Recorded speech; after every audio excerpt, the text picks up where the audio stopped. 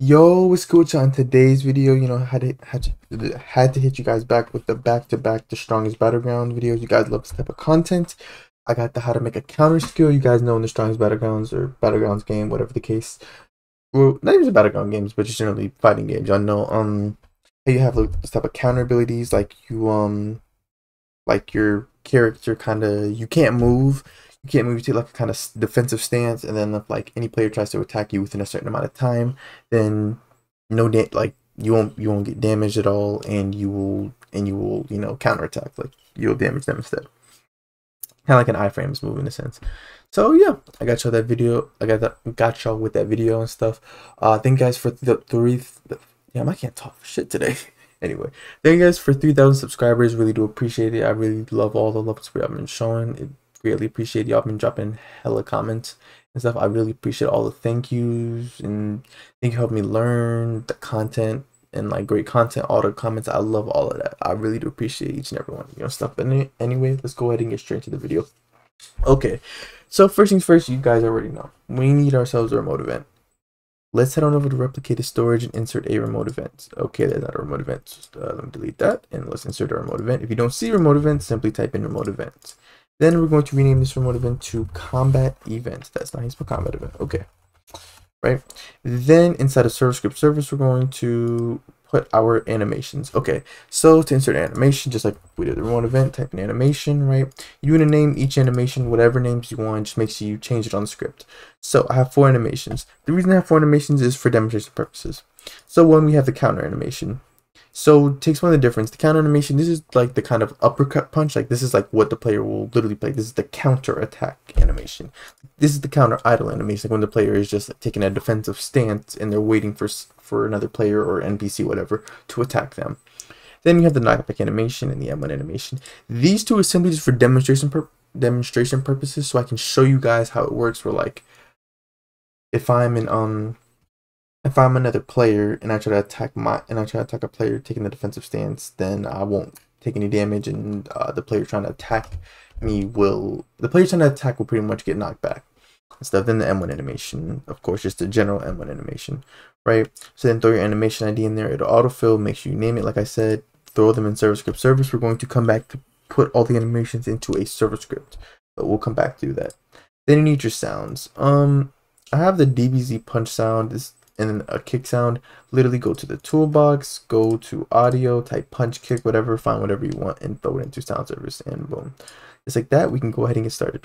So let me go ahead and insert a local script into starter player scripts. Let me insert a local script, and then I'm going to name the script combat script, in parentheses put local. Also, good news, this video honestly maybe like 15 minutes. Like it really won't be long because the local script barely anything. Server script's like 70 lines. It's really not that long. But anyway, first we're going to need 2 variables. First, let's get the user input service. So local UIS equal to game, get service, user input service. Then let's get the combat remote event. So local combat event is equal to game, the replicated storage, wait for child, combat event. Then let's set up the user input service function. So UIS, the input began, connect function, in parentheses, put input, comma, processed, enter. Then I'm going to say if input.user input type is equal to enum.user input type dot keyboard and processed is equal to false. Remember, processed equals false. That ensures that the player is not typing in chat, they're just pressing the key regularly. Then if input.keycode is equal to enum.keycode.e, you guys can choose whatever keycode you want. Then combat event fire server, in quotation marks, we're going to put counter. Right now, if you have different types of counters, then obviously you want to specify which counter it is, counter 1, counter 2, or uppercut counter, kick counter, or whatever. Then we're going to add an else if statement, but make sure you pay very close attention here. So you want to go to the first if statement, right? And then you want to go like right here, enter, then you're going to do else if input dot user input type is equal to enum dot user input type dot mouse button 1, and well, you don't need process. But anyway, well, actually, is that a minute? No, you should be good. You should be good. But I guess just for safe measure, just do process equals false. But anyway, so this is for the M1 and stuff. This is optional. The reason why I included M1, I included a basic M1 thing. Like I didn't literally script like a whole damage and all that stuff. I literally just did it so like if you left click your mouse, then play a punch animation. I did that so I could just demonstrate to you guys how okay, you try to punch somebody, you then you get attacked and stuff. So yeah. So I'm gonna say combat event fire server in quotation marks. I'm gonna put M1. All right. And then just like that, guys, like I said, we are done with the local script. Now we can move on to the server script. Let's insert a server script into server script service. Like I said, let's throw all 4 of those animations into the script. Then name the script combat script, in parentheses put server. Let me double check. Okay, I'm good. Okay, so I'm gonna delete print hello world. Then we're gonna make 4 variables. First things first, we need the debris service. So local ds equal to game get service debris. Then let's get the sound service. ss is equal to game get service sound service. Then I'm going to get the combat mode event, just like I did on the local script. So game the replicated storage, wait for child combat event. And lastly, I'm going to make a table that we can add player's name to it, so we know that they're able to attack, so players don't get double hit. So local can attack is equal to special bracket. That's how we create a table. Then we're gonna need 2 functions.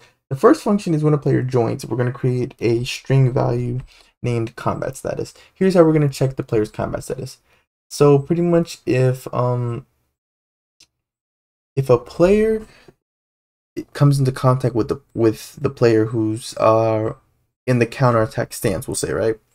Like their status is counter, right? If they come into contact with them and their status is attacking, it's then going to play the counter attack. That's how this works. So we're going to say game.players.player added connect function, in parentheses put player, which is PLR, which is short for player. Then enter, we're going to create the combat status value. We're going to say combat status is equal to instance.new. We're going to make it a string value, then parent it to the player.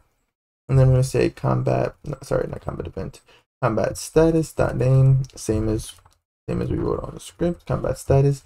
Then you're going to set the default value equal to not attacking, right? Or neutral, whatever you really want. But just again, if you change anything, it's your responsibility to change it on the script. Then setting up the second and final function. We're going to say combat event on server events connect function, in parentheses put PLR register for the player, comma, and event type, so we can differentiate between each type. Then I'm going to create a variable for the player's character. Local character is equal to player.character. Then set up an if statement if event type is equal to counter, just like I said on the local script. Then I'm going to insert the player's name into the table. Table.insert can attack player.name. I would recommend doing player.name. You could also do character.name, but the reason for that is because we're going to also make a variable for the enemy character. I don't want you guys getting confused on which character is which, so I would recommend just going with the player's name. Okay. Then I'm going to set some value. I'm going to change the player's combat status. So player dot, this one autofill, so make sure you type it correctly. Combat status dot value is equal to counter, right? Then I'm going to, of course, make sure that the player can't walk or jump anymore. So player main character dot humanoid dot walk speed equal to 0. Character dot humanoid dot jump power is equal to 0. Then we're going to set it back to regular after we're done. And then we're going to play the animation track. So, or the first one, I should say. So local AT is equal to instance dot, I'm sorry guys, I don't know what the hell is going through my head. We're gonna do character dot humanoid load animation, right? And then we're gonna say script, regular brackets, quotation marks. Then remember, we're playing the counter idle animation. This is the initial animation. This is like we're waiting for someone to attack us. So AT play, right? Then I'm going to set up the for I loop. I'm going to say for I be in pairs. I'm going to say character get children enter. If V is a mesh part, looking out for R6 and R15. So if V is a mesh part or V is a regular part, then set belong if statement. I'm going to say if hit. Okay. Oh, sorry. Then set up the v.touch connect function. I'll skip the whole step. Then put hit in parentheses, right? Then I'm going to say if hit dot parent find first child humanoid, which means it's either an NPC or a player. By the way, the system only works on players, just to let you guys know. You'd have to test it. So you can't test it with just like a dummy and stuff.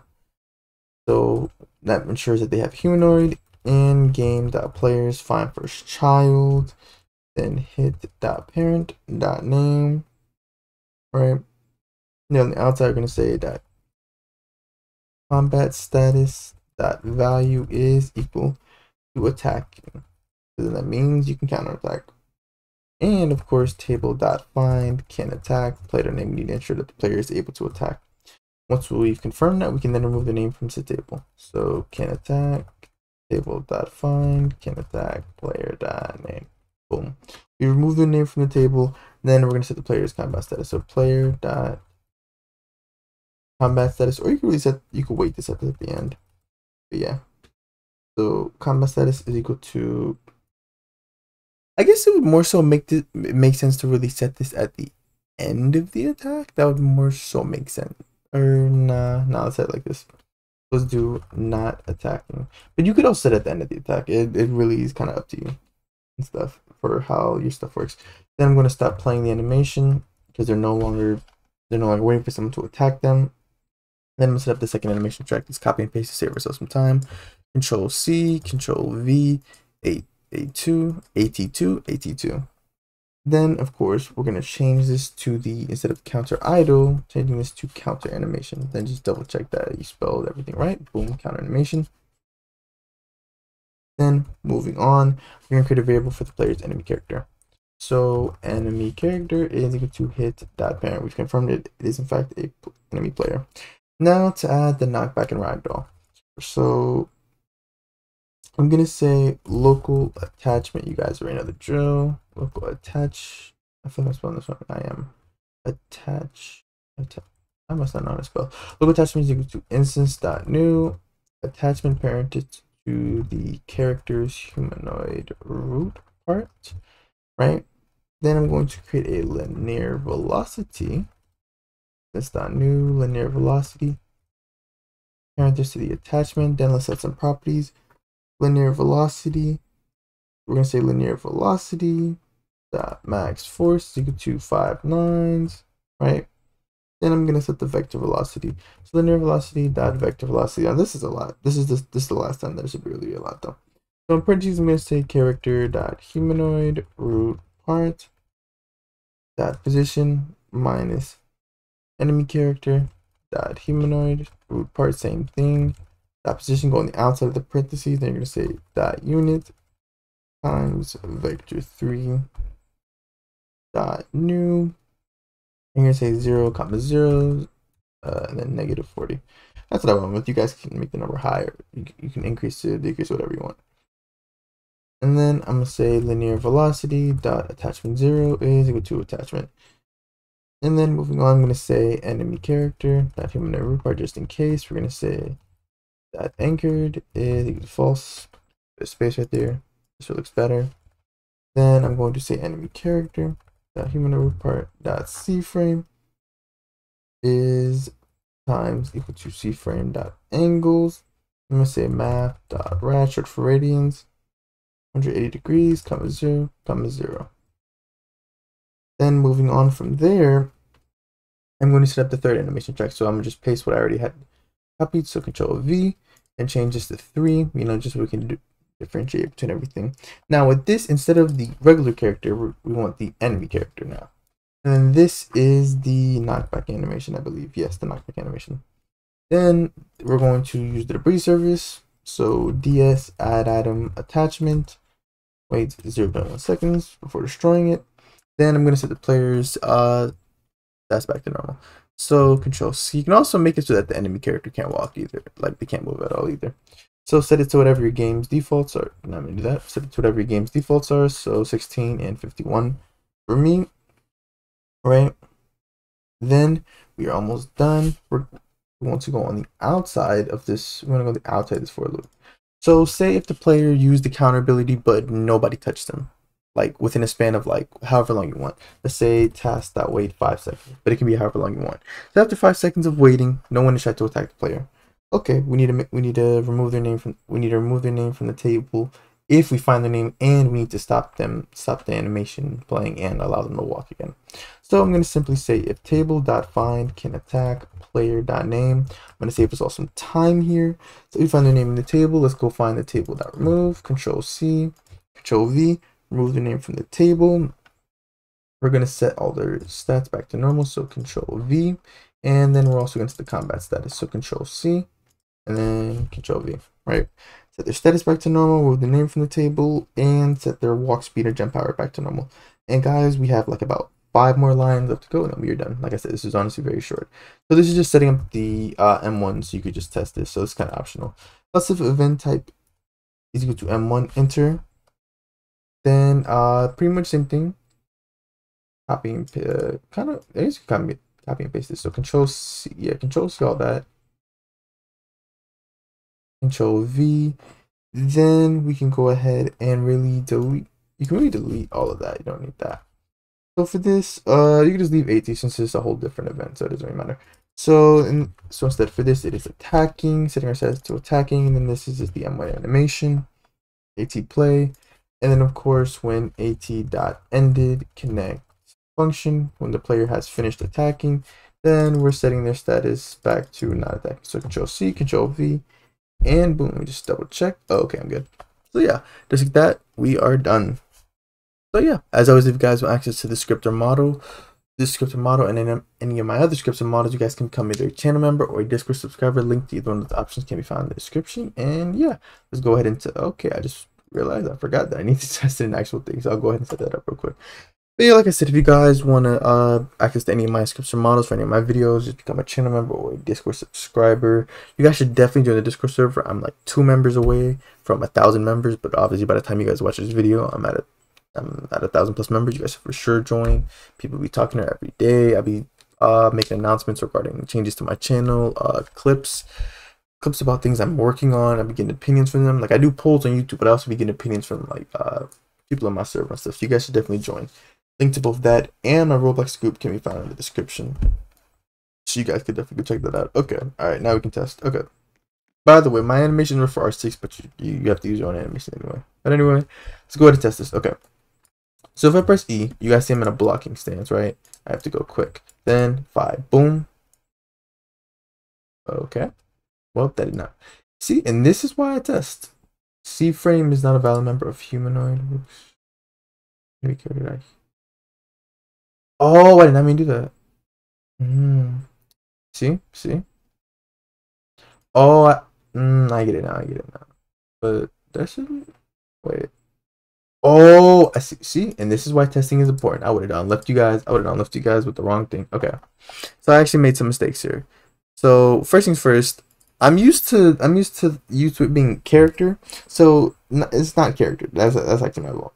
It's not character. We're pairing it to the enemy character. Because remember, you're parenting it to you know, the part of the character that you want to actually be affected by the knockback. Obviously, you wouldn't want the character to be knocked back. You want the enemy character. Then, of course, the knockback was kind of infinite because it wasn't getting past this line since I did enemy character dot humanoid dot C frame, which obviously that's not how that works. It is humanoid root part dot C frame. Okay, there we go. Now let me go ahead and test this and stuff. And this is why I always test my stuff for you guys, because just, you know, I get that wrong. But let's go ahead and see. And after this video, I plan to go work on, I guess I'll just let you guys know, I plan to go work on the lapse, like a lapse blue thing. It's gonna be similar to the thing I made with the infinity, like just a concept I just came up with myself. Or just like a simple little probably tweened effect around me. I don't know. I'm gonna figure it out. But anyway, okay. So let's try this now. Okay, blocking stance. Switch over to the other player. If I boom. Okay, there we go. So I was uppercut. Yeah, you guys see. I'll do it again. So boom and switch and uppercut. Boom, countered stuff. Boom. Now obviously no damage is happening because obviously. Oh damn, actually I did forget to put damage, I'm not gonna lie. Oh wow. I actually did forget to put damage. Okay, so you can just throw that in somewhere like right here. Yeah, I'd say like right here. You can throw it in, you could just say enemy character, not humanoid. You can say like take damage 10. Yeah, you can just throw some damage in at the end here. But anyway, yeah, hope you guys enjoyed the video. If you did, for sure leave a like, subscribe if you're new. And thank you guys for watching. And yeah, I'll see you guys in the next video.